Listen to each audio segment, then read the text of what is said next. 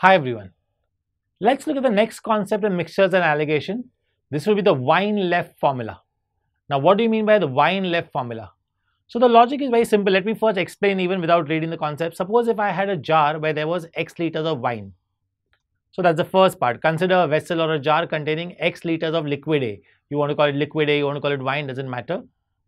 And now, if you withdraw Y liters, if we withdraw Y liters of liquid A and replace the same quantity with another liquid B. So, just to give you an example around it, suppose if I had a jar in which there was wine. You went there, removed a glass of wine from there, and because you felt that others would know, what you did was you just replaced that with water. Now, a second person comes in, takes again Y liters from there, and again replaces it with water. So what happens is every time somebody withdraws Y liters and replaces it with water, how much will be the wine left after n transactions? So volume of liquid A left would be in the first case X minus Y liters, that is wine would have been X minus Y, while volume of liquid B would be Y liters. If this operation is performed n times in all, then what is the property?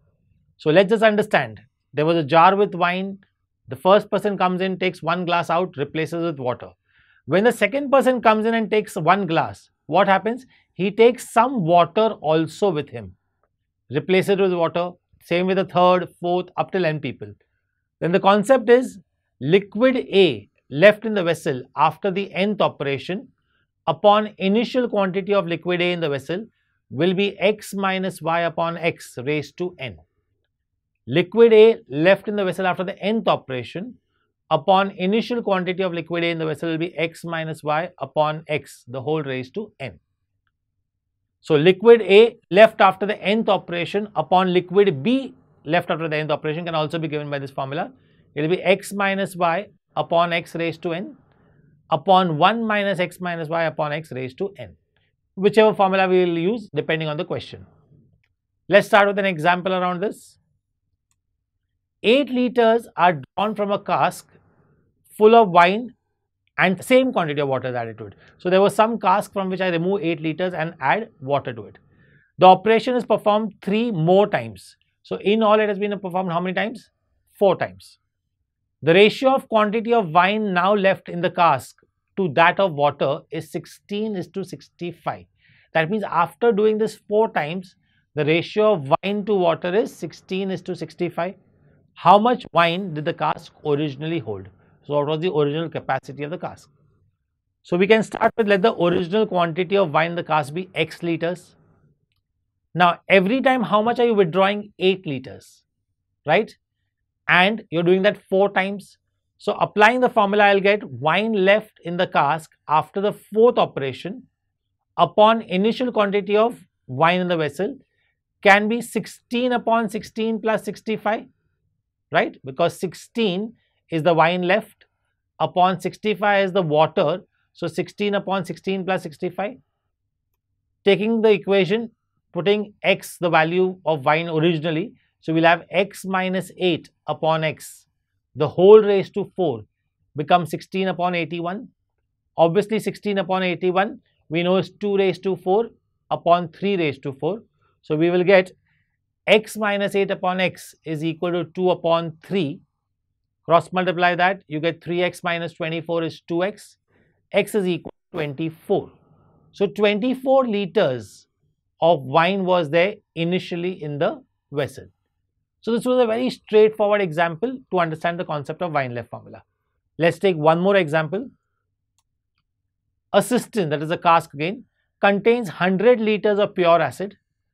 A 20-liter jug is used to remove the cistern mixture, replacing it with water. So in the first case, we are removing 20 liters, putting water.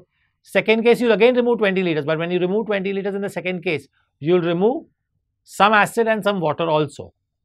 After how many processes or after how many times will you do this process, will the concentration of acid drop below 50%? The question has been changed slightly. Let's use a tabular form for this instead of the formula directly. Acid left in the cistern after nth operation upon initial quantity of acid in the cistern will be 100 minus 20 upon 100 raised to n. 100 minus 20 we know is 80. 80 upon 100 is 0.8. So it will be 0.8 raised to n. So when I do the transaction one time, suppose if I did the transaction one time, what will the concentration become? 80%. It was 100%. You multiplied it by 0.8, so it became 80%.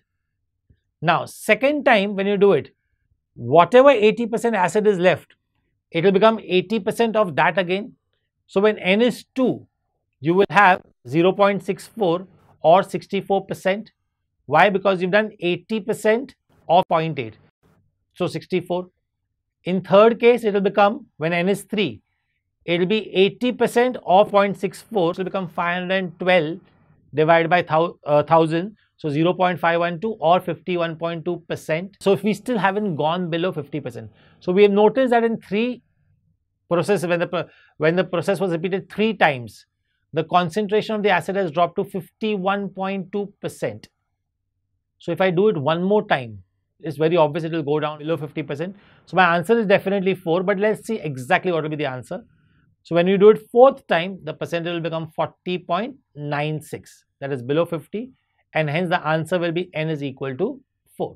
So this was a slightly complicated example of Wine-Leff formula.